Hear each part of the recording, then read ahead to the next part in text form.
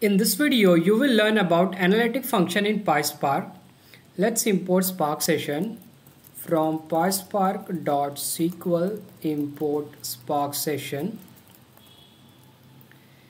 We will also import functions. Import PySpark.sql.functions as f, and we will also import window from PySpark.sql import window.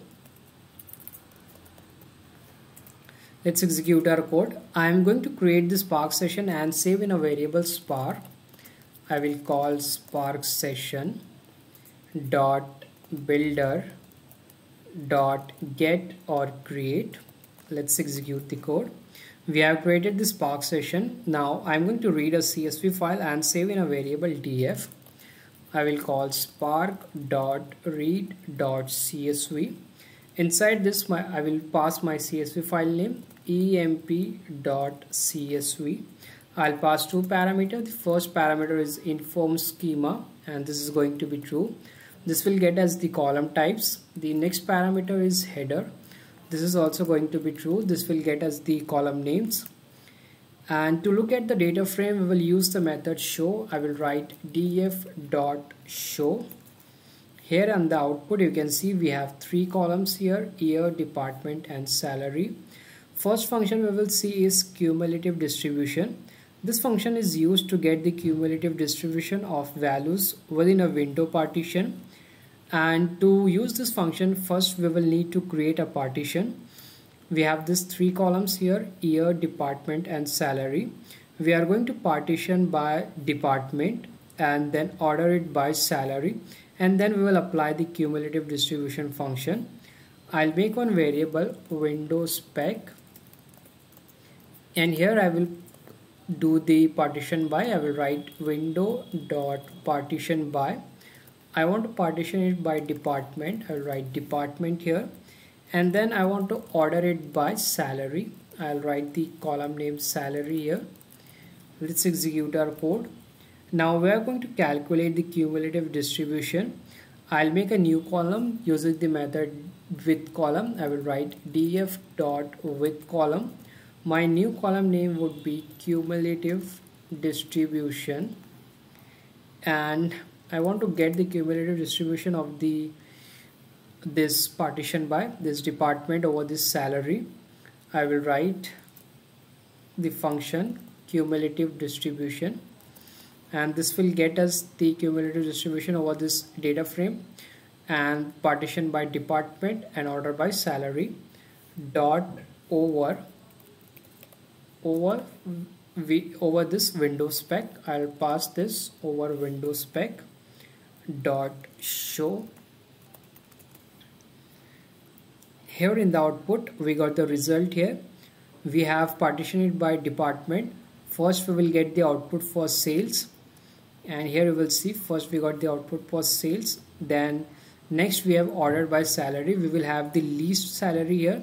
This 164874 is the least salary for this department's sales, and the highest salary for this department sales is 1215112. Because we have ordered it by salary, it is arranged in increasing order starting from the lowest up to the highest, and this is the cumulative distribution of the salary, and the total will be 1. Here you will see for the last one it is 1, and this is the cumulative distribution for the overall salary for this department sales. The next function is lag. Lag function is very useful in case the current row need to be compared with the values of the previous record or any record before the previous record. I'll make one new column. I will write df.with column. My new column name is lag. I'll call this function f.lag, and I want to compare the salary of previous row. I'll pass this salary, and I'll pass the one parameter here, which is 1, because I want to compare it with the previous row. If you want to compare it with more than one previous row, you can put any number here. Instead of 1 you can put 2, 3, etc. I'll put 1 here for now, and I want to get this over the window spec. that is the partition by department and order by salary. So I'll pass this window spec here, dot over window spec dot show, and in the output we got this result here. We have this column, new column lag here. This tells us the salary of sales department in 2016 or in 2015 was 164874, and the salary of sale department in 2016 is 164874. So it is saying us that we are comparing this salary of this department salary for the year department sales for the year 2015 next to this line. We don't need to go anywhere else. We are getting this next to this row 2016. Similarly, we can compare this for the year 2020.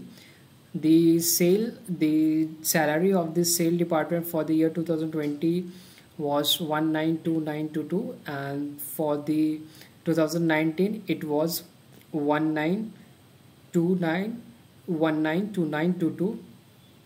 And we can also see here for this sales department, the salary in the year 2011 it was 2857,572, and if you want to compare it with the previous year 2012, we can get the value of the salary next to this 2011 year only. So we don't have to go one row here, one row above. We can see the result in our next column itself. This is where the lag function comes, where you can compare the result of the previous row. The next function is lead. Lead function is similar to lag, whereas lag access a value stored in a row above, lead access a value stored in a row below. Now instead of getting the null here, we will get the null here in the bottom. It is just the opposite of lag. It is used for comparison. Let's also get the lead. I will write df dot with column, and my new column name will be lead. I'll call the function f dot lead over this column salary, and just for one row, that is why I'm typing here 1, over this window spec. And now let's call this dot show, and here in the output you can see we will get the null here at the bottom.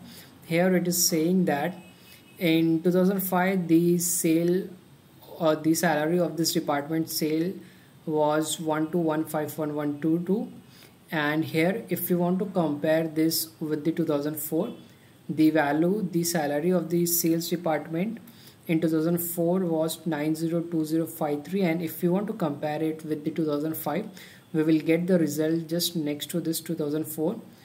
Here we don't have to go down, and that is where the lead function comes, where you can compare the previous or the next value. In lead function we can compare the next value in the next column here, and here it becomes very easy for us to make comparison. Instead of looking above or below, we can just see the value next in the next column. This is how we use the function lead here. This is how you can use these three functions: lead, lag, and cumulative distribution. If you like my video, you can subscribe to my channel. Thank you for watching.